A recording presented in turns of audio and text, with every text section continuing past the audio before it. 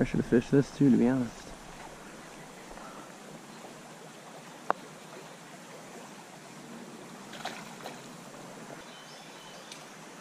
Okay, now I know that's not enough. Thought there might be one in here, bang, got one. Knew there'd be one up in here, saw him roll on it, bang, got him. Back to Tightlining, Maryland. I am out on the Yellow Breeches. I have never been here before, so I'm eager to fish some new water. I know it holds some wild fish, some stock fish. You know, this is the upper section that I'm fishing today, and you know, again, just something out of Keystone Select that I've just been curious to check out. So hopefully between a dry dropper, a double nymph rig, we can kind of get into these fish. So thanks as always for tuning back in, and I hope you enjoy as we chase down fish in this new stream.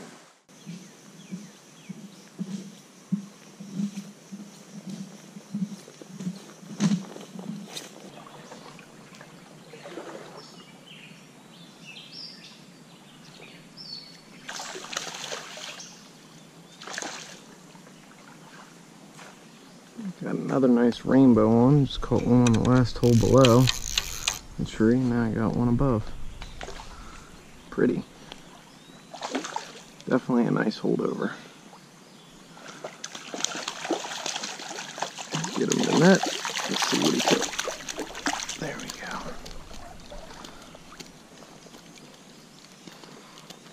Looks like he took that competition fly that we just bought from TCO. So that's nice to know that they want it. It's got just a little bit of a flash in it, which, you know, I think pops in the water, draws them to it. Alright, let's get this guy out of the net.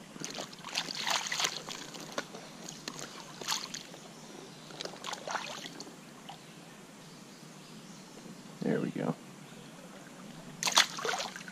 Back he goes.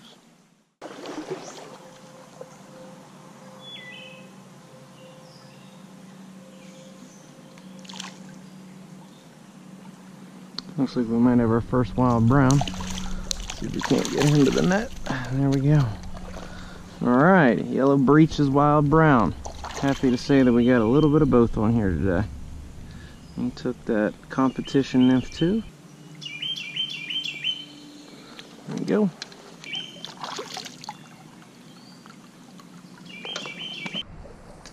Alright, so we're up to 3 fish here on the breeches today. We've got 2 rainbows and 1 brown.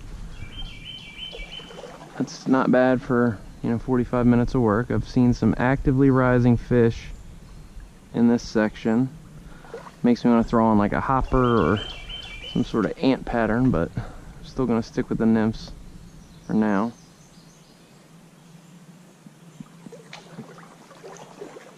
Just go up little by little. Fish it nice and slow into the bottom.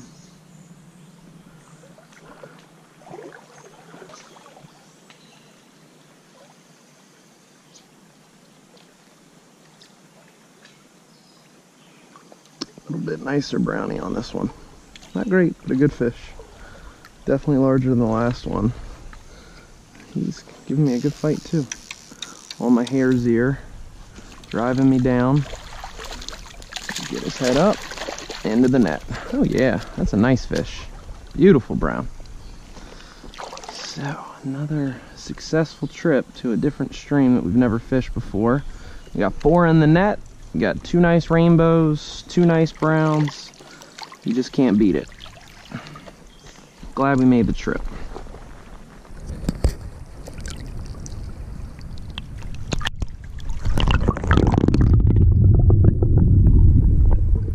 Alright, so we're definitely on to something here. We've got the right combination of flies. I've got double nymph rig, just like usual. I've got a competition Umpqua jig fly here. Don't have a specific name for it, but it's got a little bit of hackle. It's got a, you know, thorax to it. It looks like a little bit of tinsel. And then I've got the hare's ear that I've tied, and I've got 2 and 2 thus far on that. And everything's been a little different on who liked what. I've had rainbows take the top fly and the bottom. I've had browns take the top and the bottom. It's all dealer's choice right now.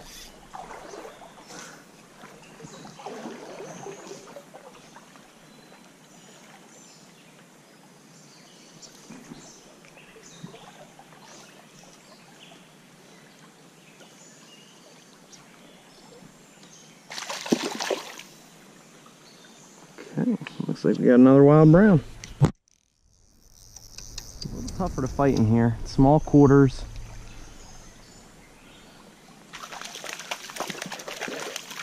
Definitely not ideal, but you know, you can't complain when you're catching fish, especially beautiful browns like this. These Yellow Breeches trout are gorgeous. Just like that, he's out. Okay, so here goes brownie number 3 of the Yellow Breeches, and off he goes. Now, I usually don't fish water this shallow. I mean, it's probably 1.5 feet deep, shin deep. But they're in here, there's no doubt, and they are tucked away nicely in this riffle, eating well. So I'm just trying to go little by little, picking apart each little part of the pocket in here, trying to pick up any browns or bows that are in it without spooking what's ahead. And so far that seems to be working. Ooh, that was a nice take. A little late on the trigger. Let's try it again.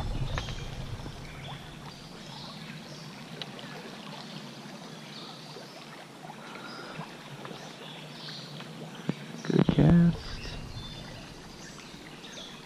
Had another little, you know, tap, tap, tap, but no fish. So I'll try it again. There we go. Definitely the drift I wanted. Alright, let's move up just a little bit. Try to fish the top side of this run. Get a dead drift through there. Nothing. Okay.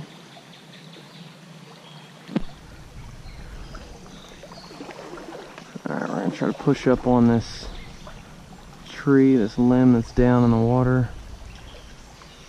Usually areas like that hold fish in my experience. So we're right up on it, but ran out of real estate. It's alright. That was a nice little pocket to pick up, you know, 3 fish in. So I'm happy with the results there. We're gonna forge ahead, keep trying to pick off some wild browns. Got a very nice spot coming up. One of the more deep channels that I've seen so far in the areas I've been fishing. Just had a take. We'll try to drift it back in.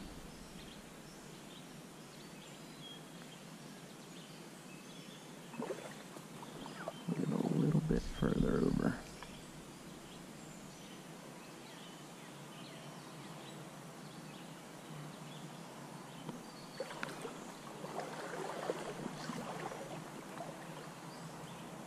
I like the canopy these fish have. Hides them from me. Makes them feel a little bit more comfortable. So, tiny little brown compared to the guys I got earlier. But wild fish, gotta like that. Good colors for a tiny little guy. And off he goes. Alright, so we're gonna stick with it. Keep fishing this channel.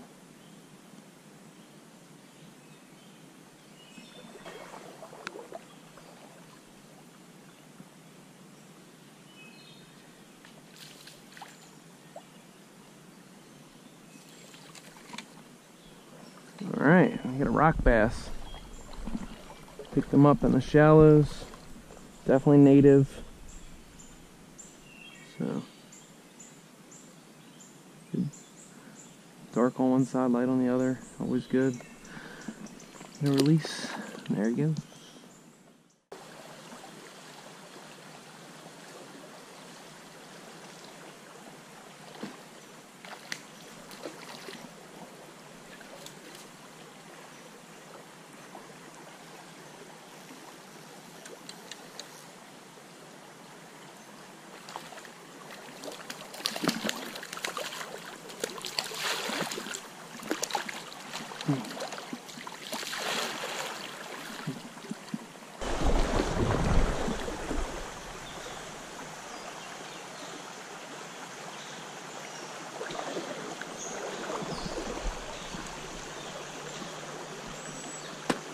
a nice brownie on here.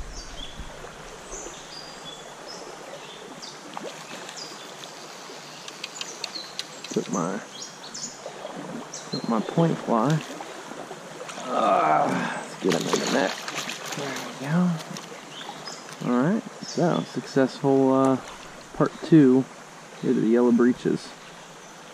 So we'll see how many we get out of it, but always nice to be rewarded with one extra fish. Limited time, so really, really nice spots there on that guy.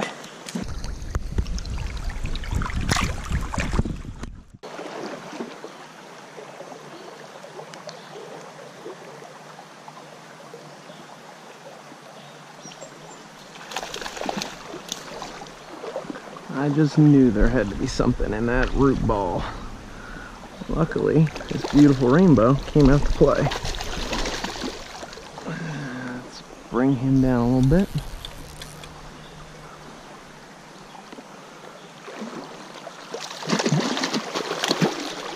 Oh, man, they do not short these fish on being good looking.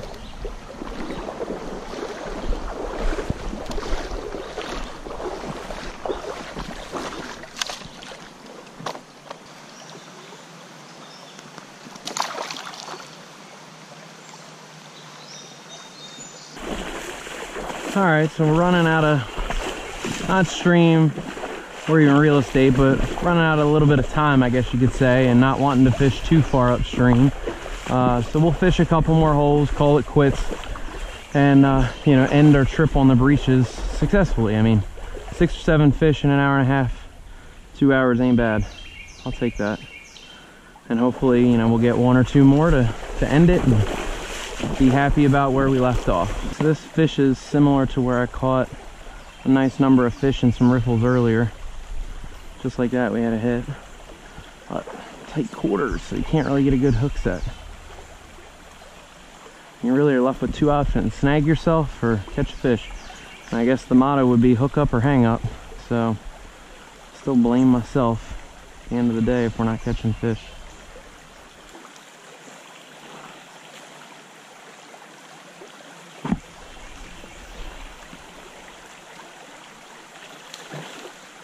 Man, these riffles and the Breeches have been producing. There we go.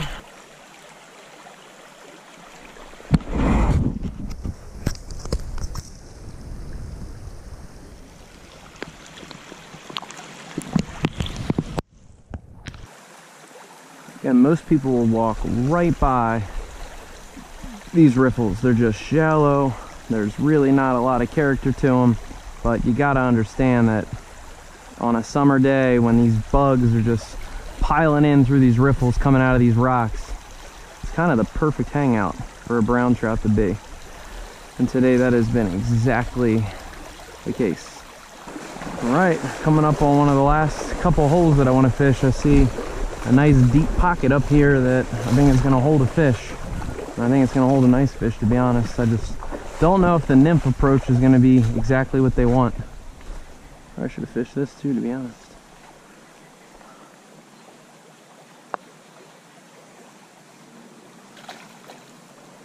And just as I say it, I get a fish right out of that riffle. Man, I really don't know if I should have gotten this fish either. Woo! Don't really think I should have gotten this fish, because I didn't set the hook well. I basically walked on his face. So, you know, I'm not gonna complain though, that's for sure.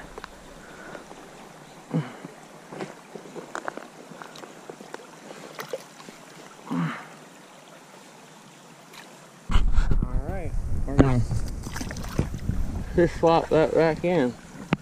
It is Friday after all.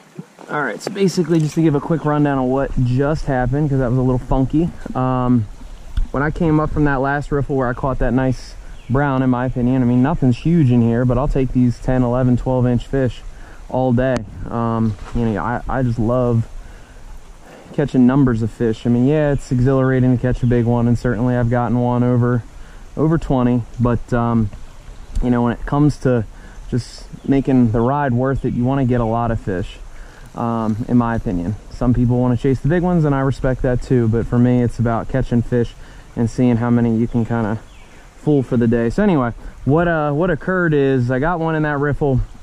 I wanted to approach this side of the stream over here, and as I walked up I looked down, I'm like, man, that's kind of a nice pocket. So I got a drift in there, and you saw the result, a nice pretty brown trout. Now I'm just going to turn my back and we're going to pick one out of here. That's my belief. I think we're going to get one. Okay, let's try this again. Okay, now I know that's not enough, but that fish seemed to think otherwise. Okay.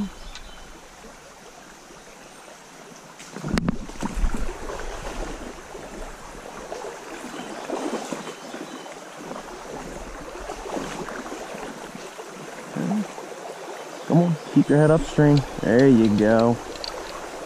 You just saw me. I'm gonna get him out in this riffle now. There we go. Getting exactly where I want you to be. Thank you, sir. Okay. I'm gonna slide him up into the current. Get his head out ahead of me. Use the current to bring him back. Boom! Right in the net. There we go. I guarantee you that big boy's been holding in there for a while. Hey, what did I say? It was a matter of a little bit of luck on this side and a little bit of precision on this side. But beautiful rainbow, probably 15, 16 inches. Nice, healthy, good fighting fish. Water is perfect in terms of just overall, you know, clarity, and great for water temps. So these fish are fighting hard and eating well. All right, well, it's time to get this guy back in.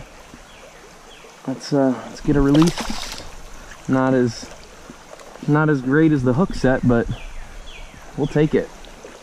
Oh, all right. So called the shot. You know, thought there might be one in here. Bang, got one.